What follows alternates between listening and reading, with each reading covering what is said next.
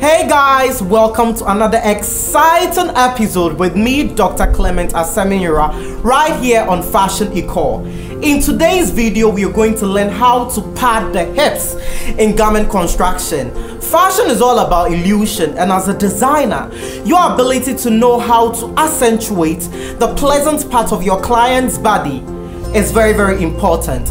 You equally have to know how to camouflage some part of their body that shouldn't be seen. And this video is going to be very helpful if you have clients who have very smaller hips that you really want to create that kind of hourglass figure. This video is for you. So welcome on board. We are going to have fun as we learn. Let's get into it after this break.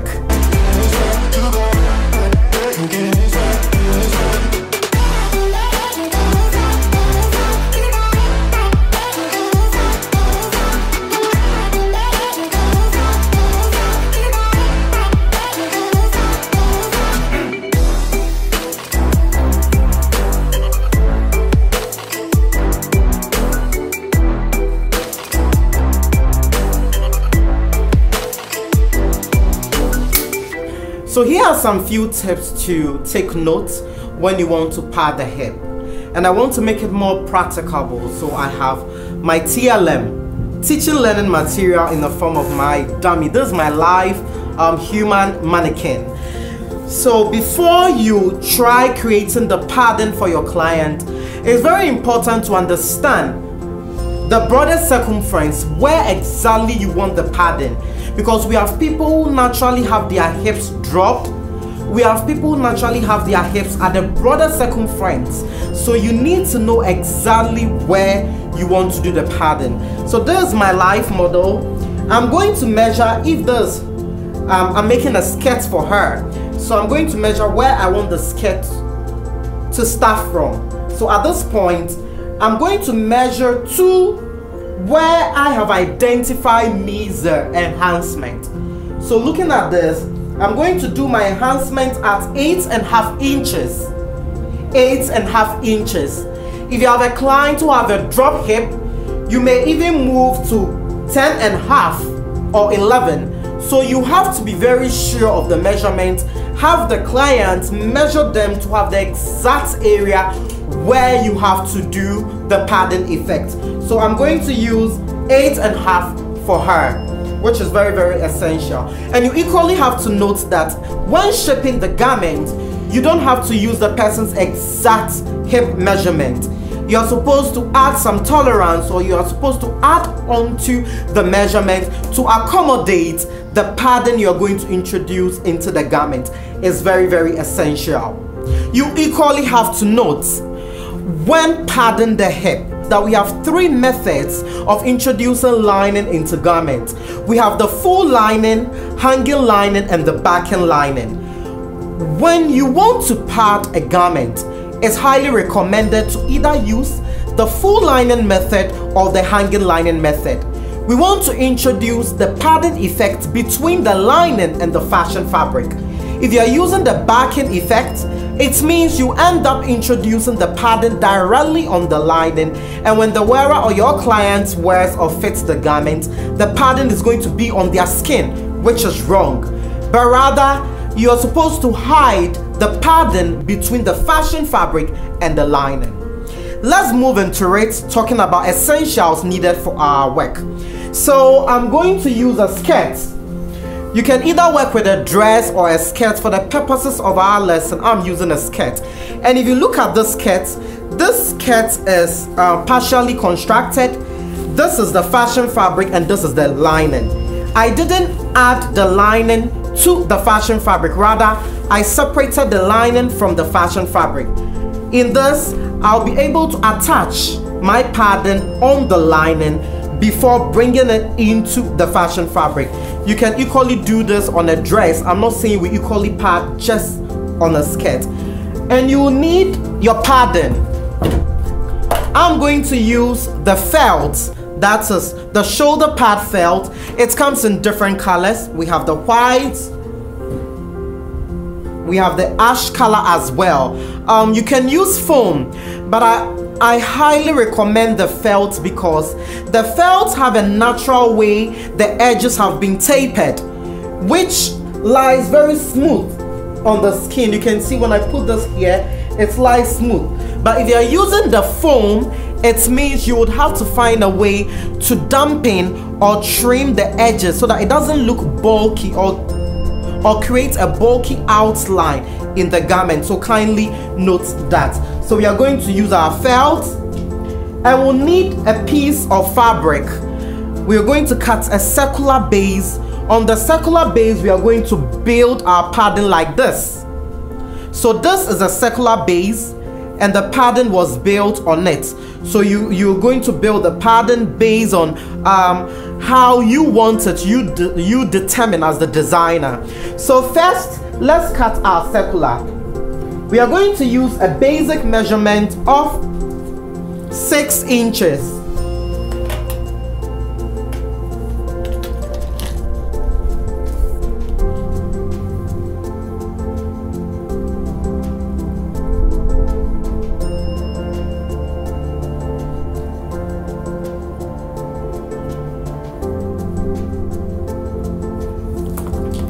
So I'm cutting all folds together, meaning I'm going to have both sides all ready at once.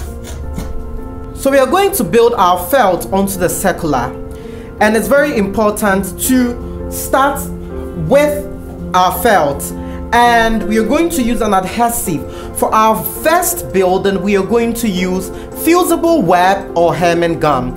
So you first pick your first 2 sets together, and in positioning it, you will make sure the tips overlap each other and the center meeting exactly in the middle. This is my fusible web.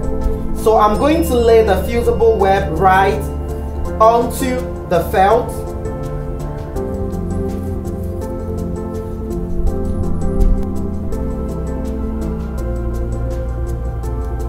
So I have my fusible web all laid or well laid, making sure both edges are overlapping with the middle meeting each other. And I'll bring my circular, and we'll need steam.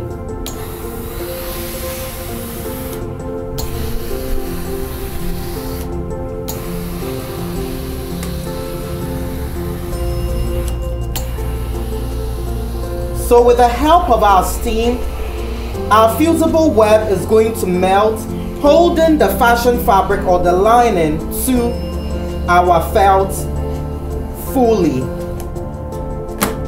So we have this as our first base. Now we move on to building based on the recommendation we need. At this stage, we are going to use our fabric glue. We have different types of glue, so you decide on the glue you want. I'm going to lay bits of the glue on the felt.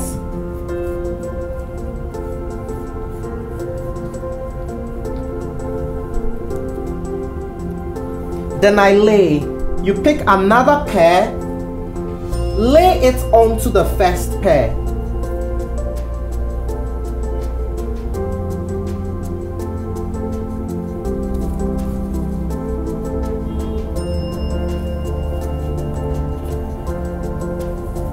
So I have 2 pairs. I still need an extra pair because I want to create a more beautiful shape. So I'll add my next pair to it.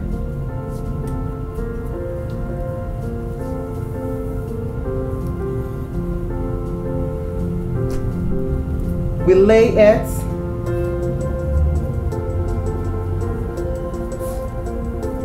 So I have my work fully set. Once you are done, you observe there is a cut at the middle. With the help of the glue, let's try to baste both sides with the glue.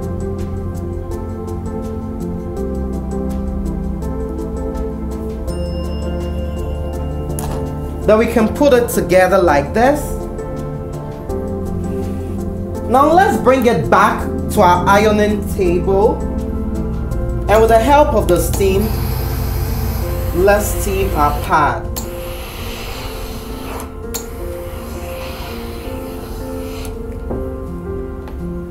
Now we have our pads ready. We have our 2 pads ready for our padding exercise. Moving straight to our work. This is the skirt I have. So like I said, I have separated the lining from the fashion fabric. And at the center back line, I have just closed this place with gathering stitches because I need to open to be more comfortable to fix the padding in before closing it. So what I'm going to do now is to identify the area where I'm going to pad. And like I did earlier on, I measured my client and I had 8.5 inches. So I'm going to measure the 8.5 inches on the lining. I'm going to mark at both sides.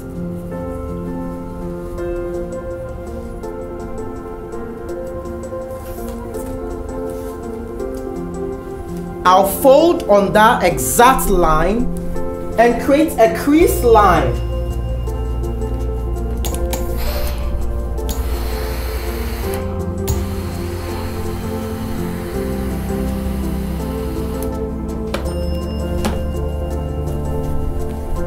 Now I can unpick my seam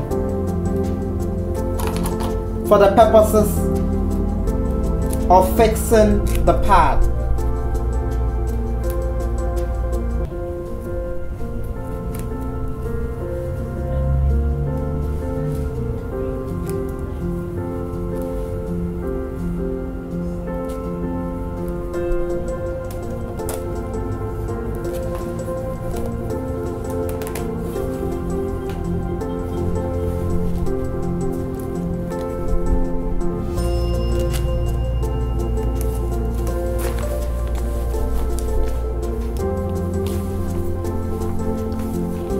So this is the hip pad and we have our line here. Now we are going to attach our padding to the area where we want to enhance. And in positioning this, I'm going to make sure this part touches the wrong side of the lining. This part touches the wrong side of the lining whilst having this part out.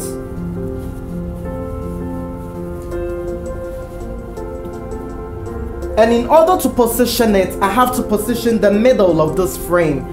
So in order to get the middle, you equally have to measure. I have 12 inches divided by 2 is 6. So this is my 6th line. So I'm going to pin that point to my crease line. In pinning, don't forget the hip is contoured or bold. So you need to stretch the lining very well so that you don't have any foldings beneath it. So you stretch at both sides.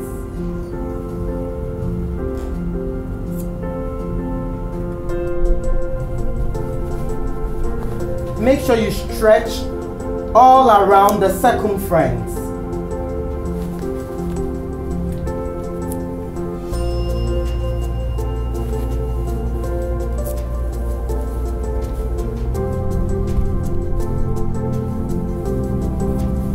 So this is it. We can now see what we have.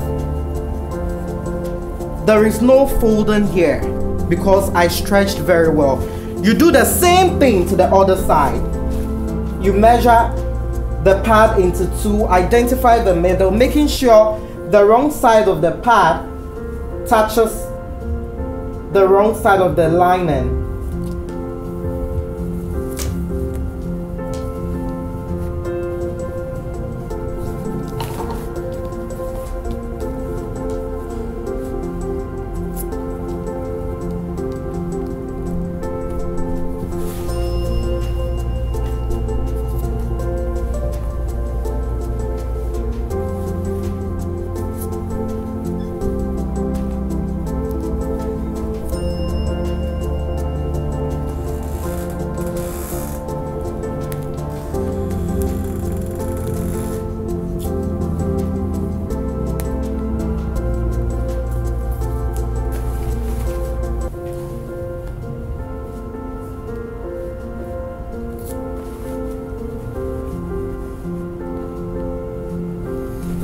Now we have the work set. We are going to stitch in a circular motion or stitch all round just to have the hip pad fused or attached to the lining.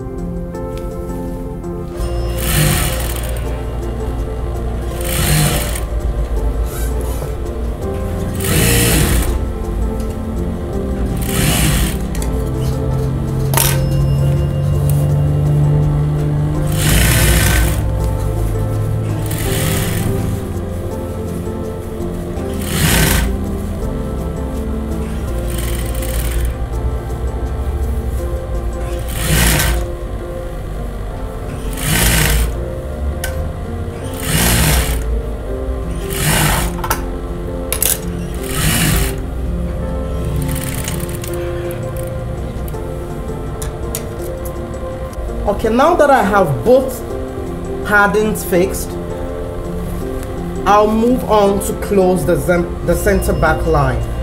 I'll close the center back line, leaving the zipper extension area.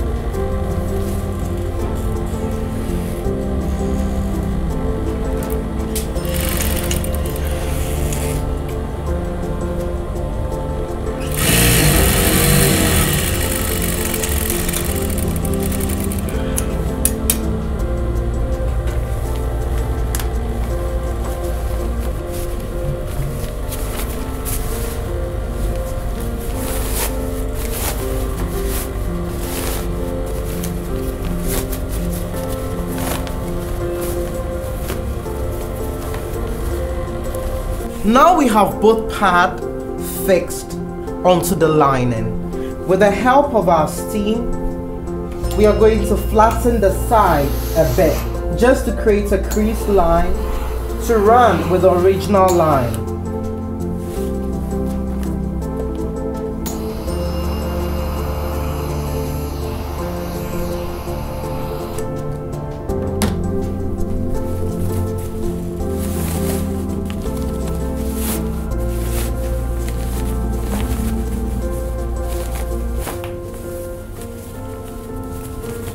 Now we can push in the lining so that we could have the fashion fabric showing outside.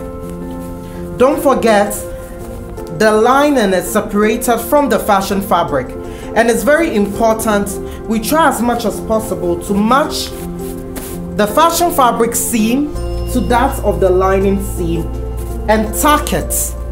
In tacking it, you are holding the fashion fabric firmly so that it doesn't shift off the position of the padding. You do that for both sides.